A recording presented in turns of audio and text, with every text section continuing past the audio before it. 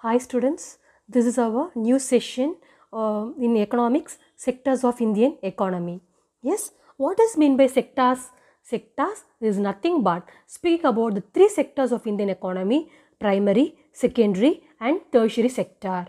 Yes, now economic activities are classified into groups using some important criterion. These groups are known as sectors of economy. Yes, just look at this picture everyone. People around us are engaged in different activity to earn livelihood. Some may producing goods while others may delivering services. Yes, of course. Just look at this picture everyone.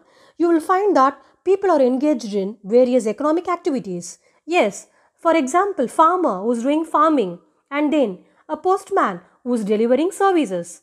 Yes, so some of these are activities producing goods. Of course, farmer. Some others are producing services. Yes, of course, postman. As we speak, see for example, these activities are happening around us every minute as we speak. Yes, each and every activity is happening in an economy. These groups are called sectors. Yes, now classification on the basis of nature of activity. Sectors of Indian economy, there are three sectors: primary, secondary and tertiary sector. Now we will see what is meant by primary sector. The economic activity which are connected with the extraction and production of natural resources. See for example, agriculture, fishing, mining, etc. falls under primary sector. So what is meant by primary? Primary is nothing but which produce from the natural goods. We'll be calling it as a primary. First point. Second, there are many activities that are undertaken directly by using the natural resources. The things which we are using it from the natural resources, we'll be calling it as a primary sector. I can give you with a more example. Cotton, dairy, minerals, ore or natural products, fishing, agriculture, everything will be calling it as a primary sector. See for example, we can see with the cotton, cultivation of a cotton for the growth of cotton plant. We depend mainly but entirely we depend on natural factors like rainfall, climate, sunshine, etc. Yes, then when we produce the goods by exploiting the natural resources, it is an activity of the primary sector.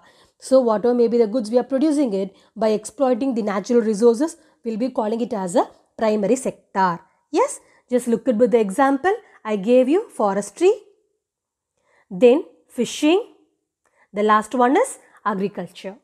Yes, now let's move on to the other one, secondary sector. The secondary sector is otherwise called a manufacturing sector or industrial sector. By looking at the picture itself, I think you people know the economic activity which are related to the manufacturing process. See for example, manufacturing of steel falls under secondary sector. Yes, of course. And the secondary sector cover the activity in which the natural products are changed into the other form. Yes, through the way of manufacturing. It is the next step after the primary. See for example, using cotton fiber from the plant. What we'll be doing it, we'll spin it, making as a yarn and weave the cloth with the help of manufacturing. That's what I just mentioned, isn't it? What is the manufacturing?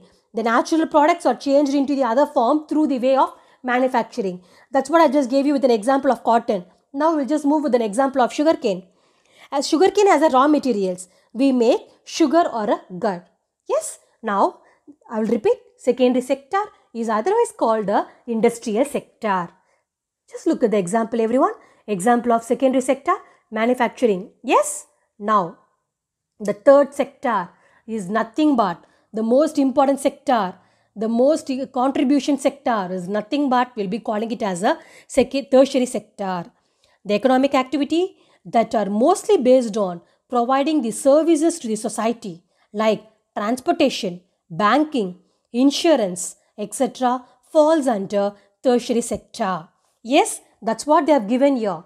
Tertiary economic activity that is based on providing the services, will be calling it as a tertiary sector. These are the activity that help in the development of primary as well as the secondary. So this activity helps to develop primary as well as the secondary sector. We'll just see one example. Just look at the example of banking and finance. Next, this activity do not produce goods, but they are support for production process. In this tertiary sector, I've told you already, we'll be calling it as a service sector.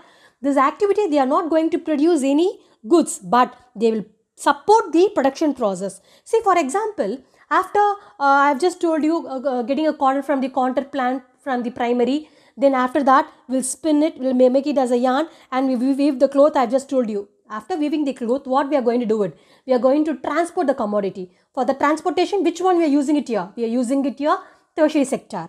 Yes. See, for example, goods that are produced in the primary and secondary would need to transport by trucks or by a train. And then sold, where they will sold? They will sold it in the wholesale or a retail shop. And if it's necessary, they will store it in a godowns. And then they need to talk to the telephone or send letters to communication, like a banking, what I mentioned, trade, example of tertiary sector. Yes, so that's what we are calling tertiary sector is a service sector. Yes, now, service sector, just look at, also include essential services that may not directly help in the production of goods. Example, teachers, doctors, they are doing some kind of services. And those who provide personal services, washermen, barbers, cobblers, and those people will come under in it. In recent time, certain new services like IT, information technology, ATM booths, call center, software companies, etc. have become important. So, it's shown clearly that tertiary sector, which denotes with different services, which are doing its services for helping for the production process, and then other kind of services that may not directly help in the production.